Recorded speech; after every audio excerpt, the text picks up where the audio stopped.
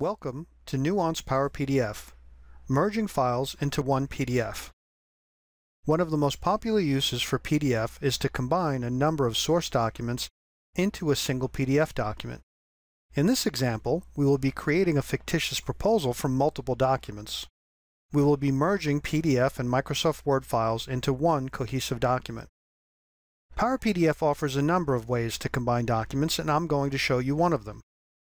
This method, called document assembly, is a more visual way to combine your documents. I'll start off by opening my anchor document, to which I will add additional pages.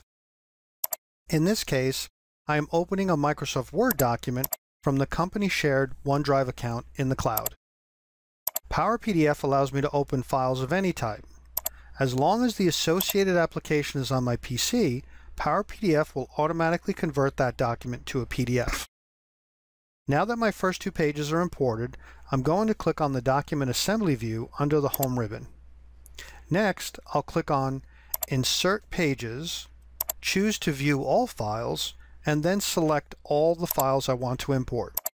I'm not really sure the order of my documents, so I'm just going to import them all and then rearrange them as I see fit. I can choose where I want my imported pages to be placed into the current document.